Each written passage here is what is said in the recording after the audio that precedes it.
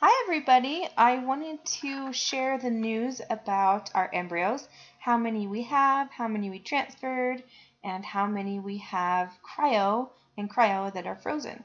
But each embryo was given a grade, so I figured I would give you some basic information about what that grade means. So on Monday, we had 2 embryos that are shown right here. Aren't they the cutest little blobs? So they were transferred on Monday. It was a fresh transfer. And then on Tuesday afternoon, we got a call with a report that an additional 2 embryos made it to the freeze, made it to cryo freeze, which means that we can attempt to use those 2 embryos for future pregnancies.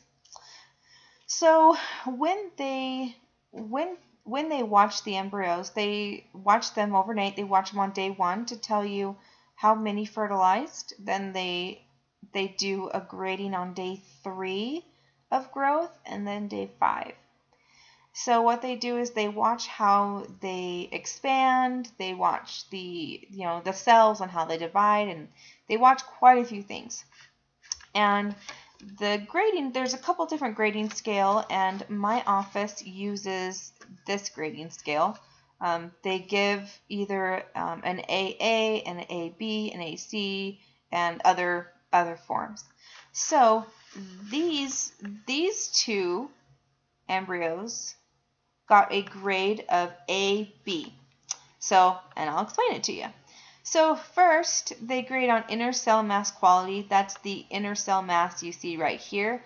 The intercell mass is what will be the future fetus, which means the fact that we have an A for intercell mass quality, which means that it should, if we have implantation, that we should have all of the factors and components of a healthy child with 10 fingers and 10 toes, things like that.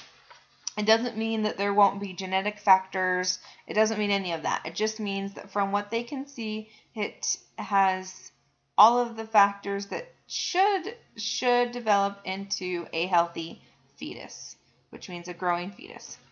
So then here we have the grading for the trophectoderm.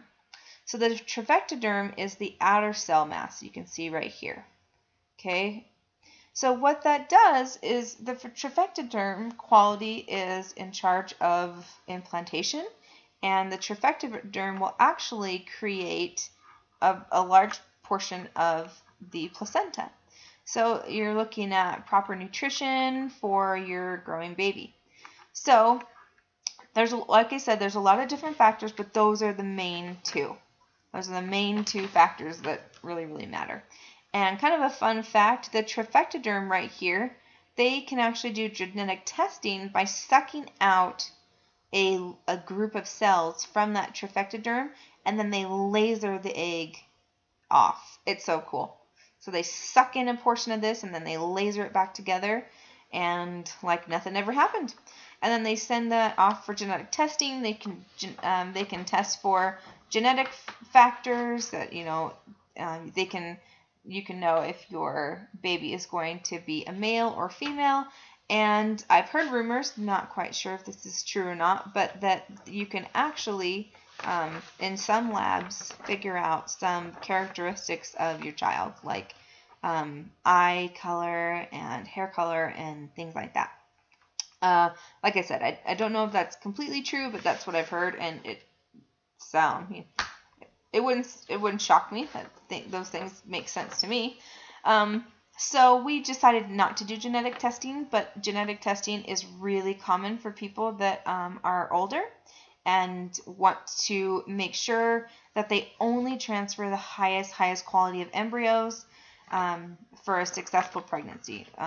The last thing that your doctor wants to do is just put in some embryos and see what happens. They want only the best chances of a successful pregnancy. So our 2 fresh embryos were AB, which means the inner cell mass quality was good. It's the best that they want to see. and then B for the trifectoderm quality, which means implantation, good nutrition via the placenta, and things like that. So that's a pretty good looking embryo. If we had an AC, that means you would have a good looking inside, but might have problems implanting. Or, for example, if you had an A with the trifectoderm, but a B or C in the inner cell mass quality, it means that the egg would implant, has a really good chance of implanting, but later on down the road, maybe a blighted ovum or some other problem with the pregnancy. So it kind of it's kind of interesting when you think about the many things that have to go right for a successful pregnancy. So these are just the factors for the embryo. And Peyton, good morning, Peyton. Peyton is here helping me this morning, right? So that's our fresh embryos, and then our frozen embryos have a grade of BB, which means they're average. It's not bad. It's not ideal, but it's not bad, which means the inner cell mass quality is looking okay, and then the trifectoderm is looking okay.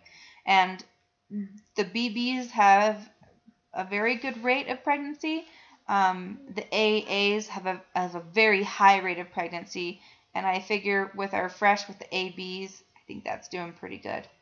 So I hope that wasn't confusing. I tried to keep it pretty simple. There's a lot more factors that go into it, but those are just the very main ones. And so yeah, so we have 2 AB embryos hopefully nestling in. Today's Wednesday, and I'm going to be on bed rest until about sometime this afternoon, and then I'll finally hop up and take a shower. Still take it really easy, but yeah, so hopefully they've implanted by now or are implanting today, which would be amazing. So prayers and well wishes are appreciated, and ask me questions and I'll do my best to answer. Bye, guys.